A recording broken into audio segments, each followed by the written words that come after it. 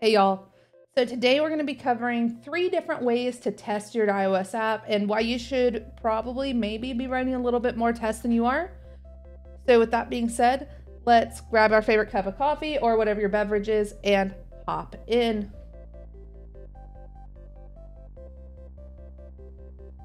What are your 3 different ways to test your app? Well, they are manually, with beta users, and automatically.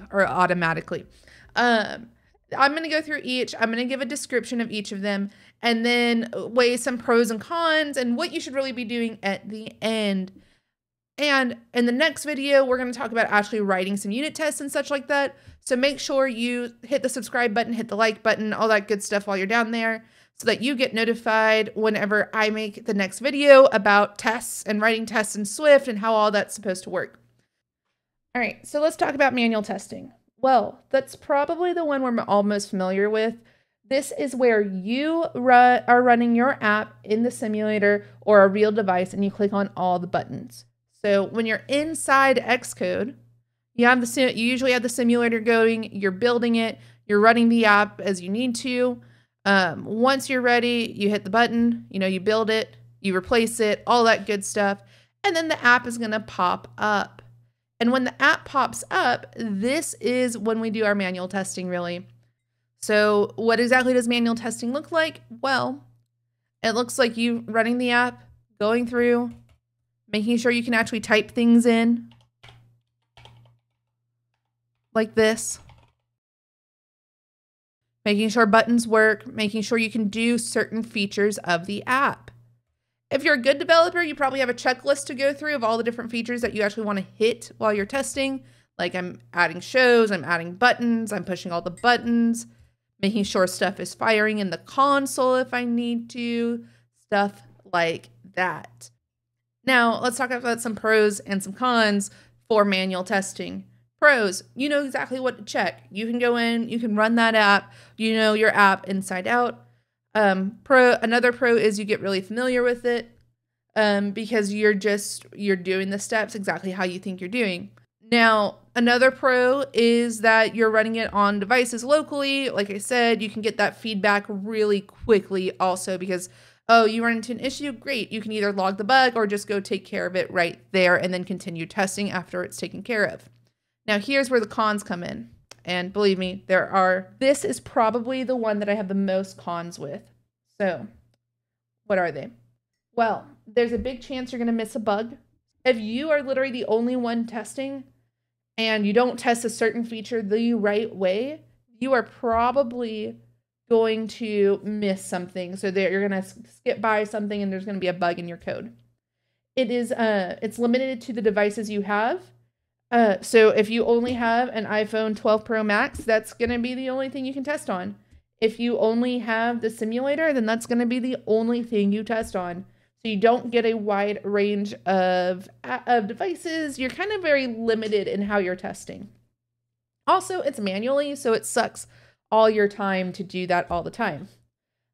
Also, one major con that I have right now is that the simulator doesn't actually give you the truth.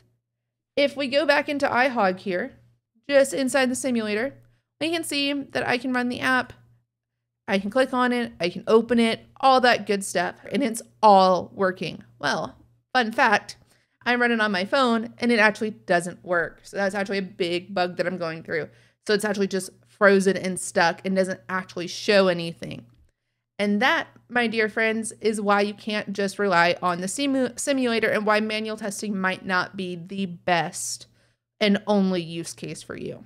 You should always, always, always test on device also. So like I'm saying, manual testing, not necessarily the best. So what's the next best thing that you can do? And the next step, the next way to test your app that I'm really going to say is beta users. Get your app onto test flight.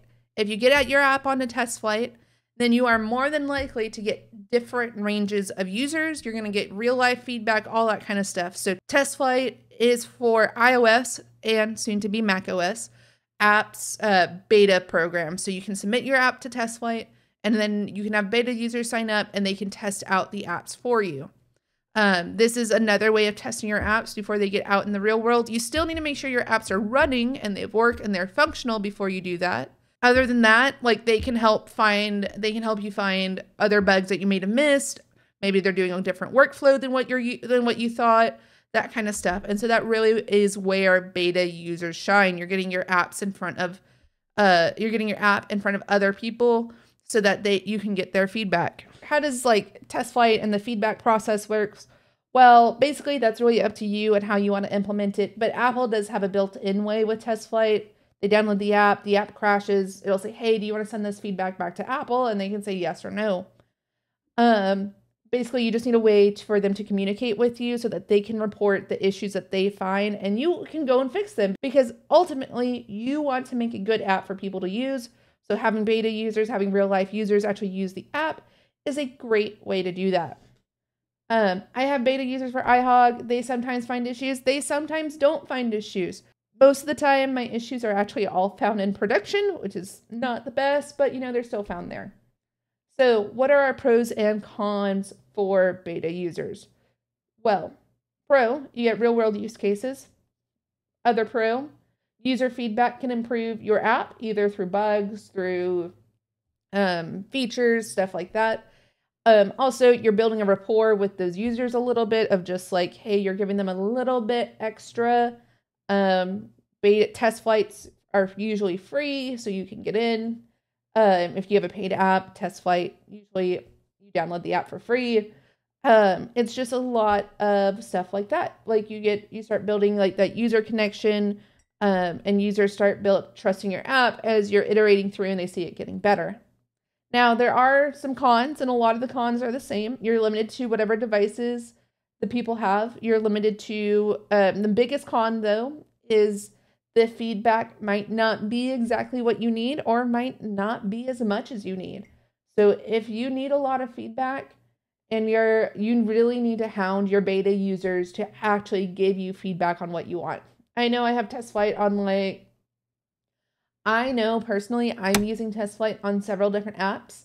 I don't submit feedback ever unless the app crashes. And that is basically because that there's nothing wrong. So the app is functioning like I think it should. But maybe I'm not testing the right thing. Maybe I'm not going through the right stuff. And you're stuck to those users who just don't do that. But yeah, those are basically the pros and cons of beta users. All right. So the last way to test your app that I'm going to talk about today is automatically testing your app, or auto-magically, as I like to call it, testing your app in your code. So this is where your tests actually exist inside the code base itself. You have written test cases that go through and they test different functions. They test and make sure that buttons work. You can do that automatically also, which is pretty neat. You have written the code yourself to make sure that these tests are functioning. I highly think this is a way that everyone should be practicing now. I was not practicing any kind of testing for the first couple versions of iHog. I am slowly adding them in, and I think it's totally worth it to add this testing in. Let's do a little overview on where these tests live inside Xcode. There's usually a test and a UI test, and I have a UI test screenshots, and we'll get to that in just a second because that's a little third-party stuff that I should tell you about. So inside your iHog tests, you can go through, or inside whatever app tests you have. Basically, this is where you write all the tests that should run for your app. You can run just the tests if you want to. I believe it's Command U will run all of your tests, and you can see that it's launching the test and it's running through. So this is what I mean by automatic tests. And you can see inside here that it says all the tests have passed. 37 tests passed with 0 failures, which means I haven't written enough tests because there should be lots of failures right now since I can't actually do anything in the app on the device. But yeah, so you can test internal function of your app. You can test UI functions of your app, like make sure actually buttons get pressed. That is what these UI tests are for. Make sure it can open repeatedly, stuff like that. Stress test your app. All of these type of things are really good to put in your automatic tests. That way, when you hit Command U before you ship or after you write something, you can see that, make sure that nothing broke that already existed. Or you can take it a step further and run test-driven development. So test-driven development in a nutshell works like where you write the test doesn't pass, you write just enough code to get the test to pass, and then you keep going, and you basically keep going in that way. That way you're always having tests written as the code is being built, as your app's being built, so that you actually have a well-tested app everywhere. You should really be going for 80% code coverage. That's usually what the internet agrees on, 80% test coverage. I mentioned it in my continuous integration, continuous development video. It'll be up in a corner. Click on it, go watch the video, because that's the next step in actually getting your tests automatically ran. Every time you push code, you could run the tests automatically. And that's where this automatic testing comes through. So, though, I've done pros and cons for each of them. You've heard my big I'm a big proponent of automatic tests. So let's talk about these pros and cons. So starting off with the pros, number one, there's no human error. You're going to test everything that you've written tests for. So basically, as long as there's a test written for it, you're doing it. It's going to be done. It runs without you doing it. So what that means is that you don't have to sit there and manually push the button. If you know pushing the button breaks your app 5 times, write the test for it. If you write the test for it, guess what? It's going to push the button 5 times, and then if it doesn't break, great, the test passes. If it breaks, the test fails, and you know you have to go fix it. And then every time now you run your test, it'll check that and make sure that pushing that button 5 times doesn't break the app. Another big pro is you can do this and it doesn't have to take up your computer space. So again, like I said, if you automate this with continuous integration, like Bitrise, what's another one that I think, Circle CI, GitHub Actions, all that kind of stuff, you can actually run your Swift tests in the cloud, and you don't actually have to take the time to do it. But again, you can also do it on your computer, Command U, and it'll run and it'll test and it'll be great. Now, some of the cons. It's not the best at testing UI. You're kind of limited, again, to what Xcode has given you for the simulator. And it might not find edge cases because you might not have built the tests. And then also another big con is if you don't write the tests, then guess what? It's not going to test for it. So you could still be missing issues. So that's really like my pros and cons for all 3. That's how I think about those 3 tests. Now let's talk about which is actually best. Neither of them are the best. I don't think any one of them you can rely on reliably to do all of your testing on. I think you should always be doing a combo of all 3 of them. You need to be doing manual testing. Once you can figure out when to add beta users in, it doesn't really matter, but you should be doing it. And finally, you should also be writing tests in your code. You really should be writing tests in your code, hit those spots, find out where those issues can hit even before you ship, even to beta users. That should be the first thing, is making sure your tests run, making sure they work, making sure you manually can use the app, and then finally push it to your beta users as your final line of defense. So how I think the order should be is your automatic test cases where you hit Command U and it runs the tests. Then you should have your then it should be your manual testing. So where you run it locally on your device or locally on your simulator.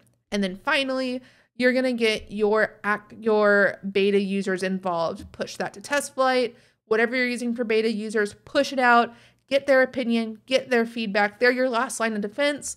Once it all comes back good, you can ship that app.